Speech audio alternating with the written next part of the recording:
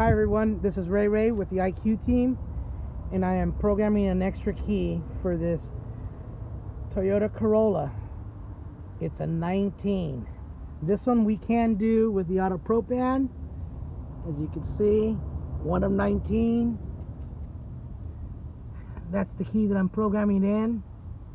And the way you could tell, the 19s, the immobilizer light is right there in the center console, off to the right.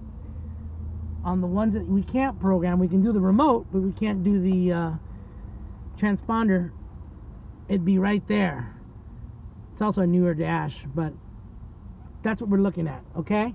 So this 19 Corolla remote head key can be done. Thank you. Ray with the IQ team.